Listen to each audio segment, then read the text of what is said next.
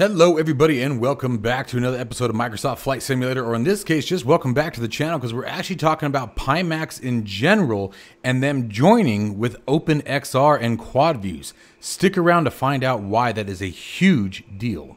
If you are interested in acquiring any of my Overkills tutorial guides for Microsoft Flight Simulator or simply interested in supporting the channel, please consider joining us on Patreon. Patreon subscribers level tier 2 and above have access to all of my guides as well as any future releases that come down the road. Patreon link can be found in the description below. Overkill simulations, watch us as we fly.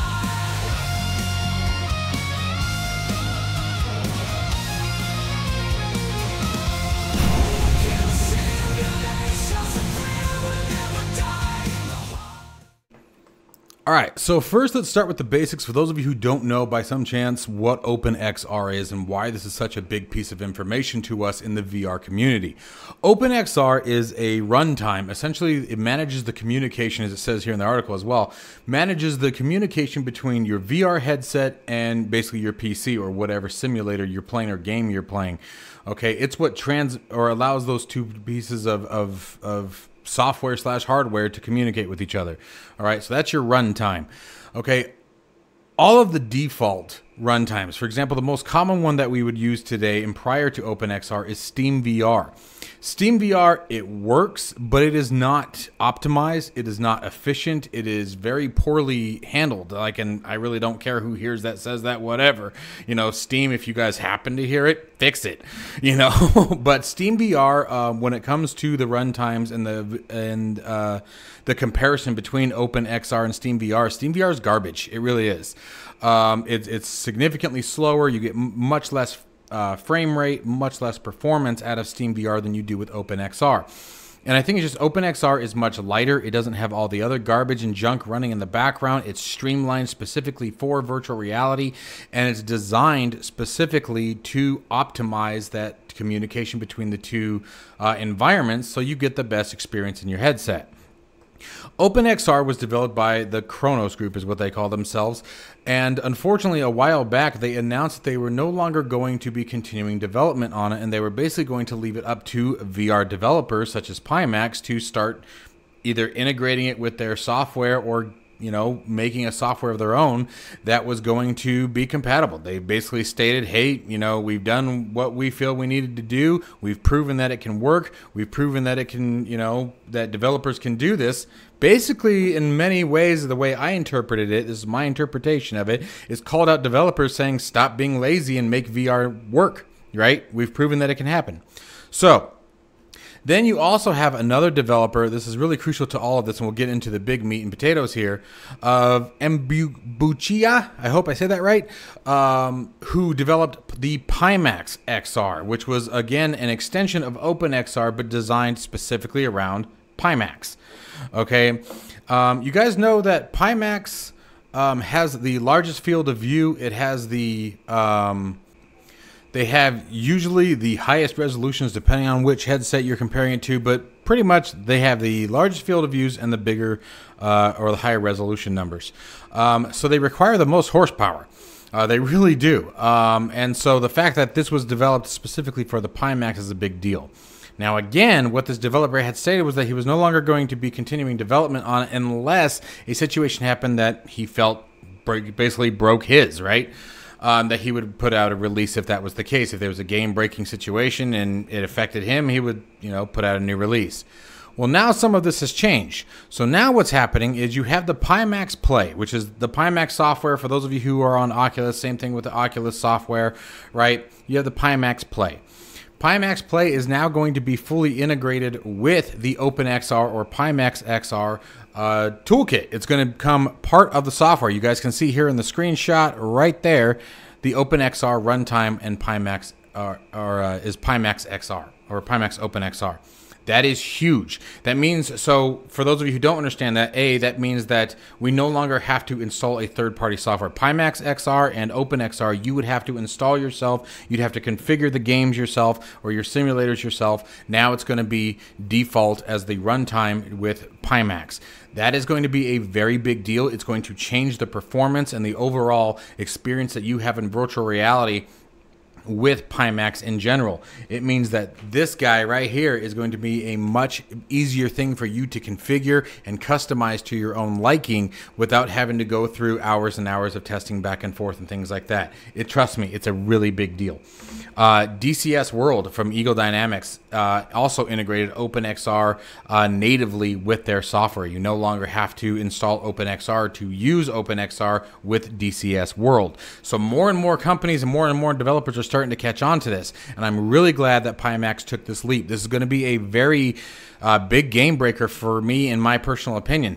The other one is the quad views functionality. Quad views functionality, it's another API that works with only certain softwares at the moment. I'm not going to go too far into, I was hoping they had a little bit more information on it. My understanding is essentially what it does is it takes the rendered image, breaks it up into 4 quadrants, quad views, renders them at a lower resolution, then upscales them, and then places them into your view as a single image. And for example, again, this is another one where I know that this works with is DCS World. The performance increase was dramatic. I mean, drastic, anywhere from 15 to 30 frames per second, depending on where your bottleneck was. So it all and that always comes down to it, guys. It always also, none of this is going to be you know, exempt from the fact that your hardware is also obviously going to be very dependent. You know, that's the whole reason why I upgraded my CPU recently. I had a 3900 XT that was really starting to show its age. I have the RTX 4080, which is great, but my CPU couldn't keep up with the video card, right? So my bottleneck was in the main thread in the CPU, right? And that's the main thread is going to be your communication between CPU and graphics card, right? And that's where my limitation was. If that is a limitation that you are currently experiencing today, you are very likely still going to experience a lot of that no matter whether you do all this. It may get better. You may get a little bit more headroom, a little bit easier time, but it's still going to be a problem. So keep that in mind, that computer hardware is never pushed aside. It's never negated from any of these fixes and things like that. If your hardware can't keep up with what you're trying to do, you're going to be bottlenecked, right? So quad views is another one that works incredibly well, especially in conjunction with OpenXR. So you have the OpenXR runtime, the quad views API, I believe is what it is. You bring those together, and my overall performance change in DCS World before I upgraded my CPU, like I said, it was right around 25 to 30 frames per second, while maintaining fairly high graphics settings in DCS World. So again, if this is something that is going to be compatible with things like Microsoft Flight Simulator, which we already know that OpenXR is, this is going to be a really big leap, in my opinion, for Pimax. I think it's going to take Pimax above a lot of the others because the experience is going to be significantly smoother. It's already integrated into their own software. You don't have to worry about juggling around and dealing with Steam VR anymore. That is huge. Right now, you have to manually tell Pimax not to use Steam VR. That's no longer going to be the issue when they go to the OpenXR runtime natively in Pimax Play. Steam VR will, I imagine, still be an option as it is today, even where we switch it manually. But it's no longer going to be the default runtime, which will be massive. That is a huge deal. That is a big change. For those of you who are just coming into the virtual reality world, maybe starting to look at a headset, this is a very big reason to look at Pimax. Now, guys, I'm going to end this video by saying I am a Pimax fanboy. I have been a Pimax fanboy ever since their first release. Now, that is not to say I have used HP. I have used the Oculus. I've had 4 different variants of the Oculus, starting with the original Rift, or excuse me, the CV1. I have had the... there's been a couple. I can't remember the one that just left the consumer's market. I don't know why I'm brain farting. I've had 4 different developer models of VR headsets is the long and short, okay? And I have purchased and owned every single variant that Pimax has released since their inception. The only ones that the first one that was ever provided to me by Pimax was the Pimax Crystal, and then now the Crystal Lite. But all of them before them, which was the Pimax 4K, the Pimax 5K, 5K Plus, and the 8K, 8KX, I purchased with my own money. Okay, so thousands of dollars. And how do you become a fanboy? You become a fanboy by getting with something and going, wow, this is really great. So I want to stress that my opinions, yes, sound like I'm fanboying, and it's because I am. But I'm a fanboy because, in my opinion, they put out a really good product. Yes, sometimes Pimax can release their products a little too soon. Yes, sometimes they can be a little finicky and a pain in the ass, I said it, to get working. But once you do, it's a phenomenal experience, and you usually don't have to touch anything ever again. So keep that in mind. And I will say that experience also has changed dramatically with the latest release of their Pimax Play. It's pretty much, they're coming very close to a plug-and-play solution now. So, and OpenXR is just going to help them hit that even further. Well, I've rambled on enough, guys. I hope you guys found this as exciting as I am.